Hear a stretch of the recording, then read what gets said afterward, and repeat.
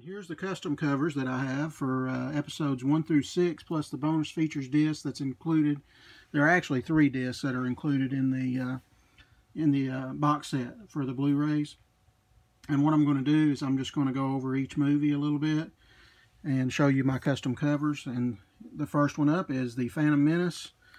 This came out in 1997, and of course, you know, it has Darth Maul, one of the greatest villains ever created in Star Wars.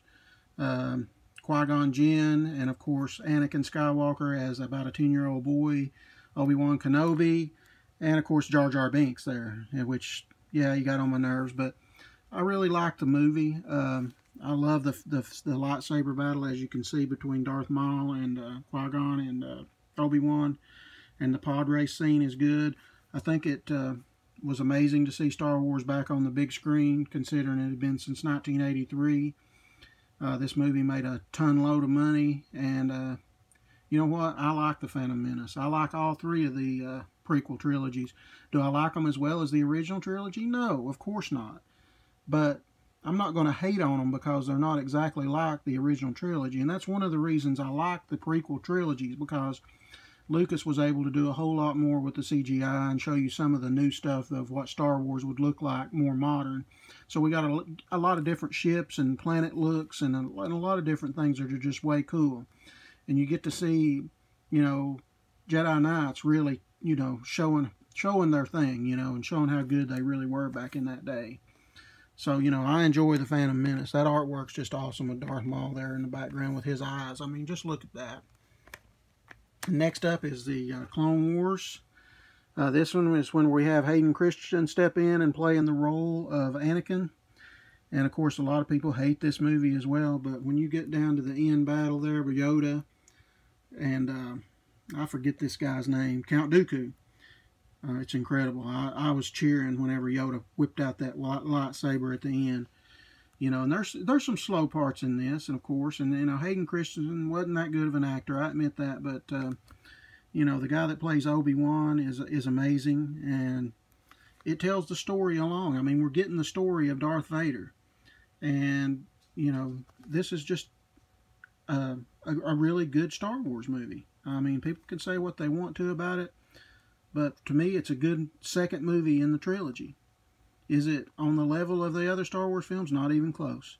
But for what it is, it fits. And I actually enjoyed the movie. And here we have the final prequel movie, Revenge of the Sith, which is a very dark movie. And I think it was a PG-13 rating, which is the first time Star Wars had ever got one of those. And it is very, very dark and gritty. And it shows Anakin's path to the dark side, and him turning into Darth Vader at the end was just classic. And of course, you have the battle between the Sith Lord Palpatine and Yoda, which is amazing. And of course, the scene to open this movie, that's demo-worthy material. You put that in your Blu-ray player and on your TV, you're going to blow people away. That's how good that it looks. That opening scene, man, it is just incredible. And you know, I love this movie. I think it's probably the best of the 3 when you get right down to it. You know, this is the best of the prequels, and then the Phantom Menace and Attack of the Clone Wars is last. So, you know, but I like it a lot. Now we're going to get into one of the most iconic trilogies of all time. I said Back to the Future was the greatest trilogy of all time. You got Indiana Jones competing. You got Star Wars. I just probably will have to give it to Star Wars. The original prequel trilogy, 1977, 1980, 1983. That is the greatest movie trilogy ever made. All 3 movies are Desert Island, phenomenal movies, must-watches, before you die movies. All 3 of them. That's how good these movies are. Fans, that's why Star Wars is what it is today. And of course, you know, with the way that Star Wars is turned into with Force Awakens and Last Jedi is just a joke. These movies just blow away anything of that. So we're going to go over these. It's hard for me to pick a favorite. You know, I go back and forth between Star Wars, A New Hope, and Empire Strikes Back. I would say Return of the Jedi is third. These two, I really don't know which one I like better. Probably Empire. But I mean, this one is so iconic that you're, introduced to these characters and of Luke Skywalker and Darth Vader, Princess Leia, Han Solo. I mean, I can go on and on. This is a fantastic movie. The end of it had me on the edge of my seat when they were destroying the Death Star, but you hung on every word. You knew you were watching something special.